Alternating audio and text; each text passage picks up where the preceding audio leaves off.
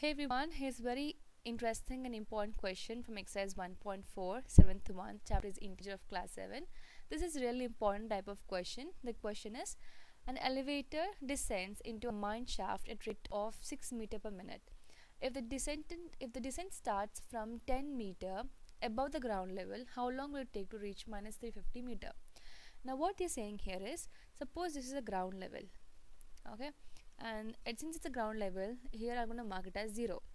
Now there is an elevator which is like 10 meter above the ground level. So let us suppose that here is the elevator which is 10 meter above the ground level.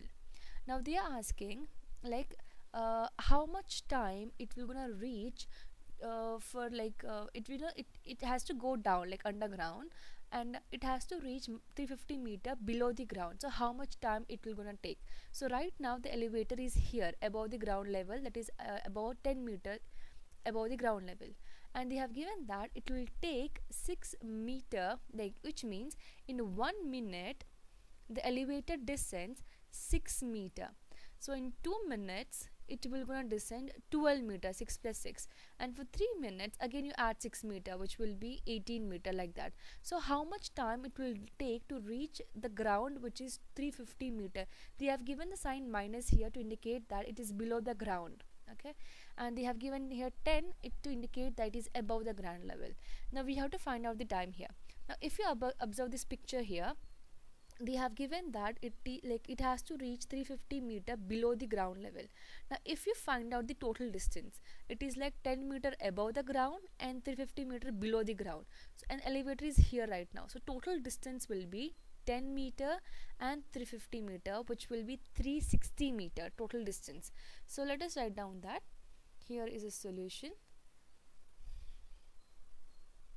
So total distance will be total distance is equal to 10 meter. I hope you understood why I'm adding it, because right now it is 10 meter above the ground level and it has to go 350 meter below the ground level. Now here I'm not writing minus 350 because you have to understand here I'm finding the total distance here, that is this 10 meter and this 350. If I subtract this two, what happens? It will be minus 340. So elevator is at minus 340 meter, which will be like it is in the underground, like it is below the ground level at 340 meter. But that's wrong, right? I have to find out the time here, so I'm finding a total distance first, so which will be equal to 360 meter.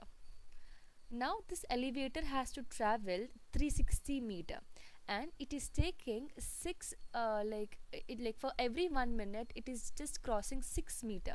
Understand, 6 meter per minute means in every minute, that is for 1 minute it can able to descend 6 meter.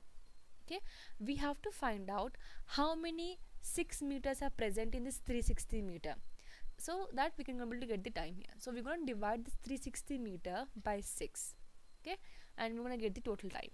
So therefore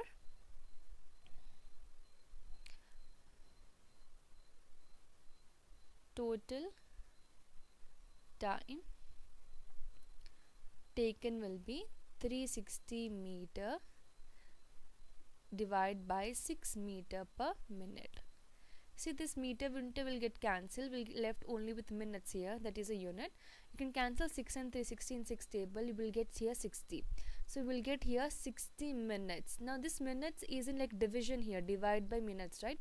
When you take a reciprocal, it goes to numerator, so it will become 60 minutes. 60 minutes is equal to 1 hour.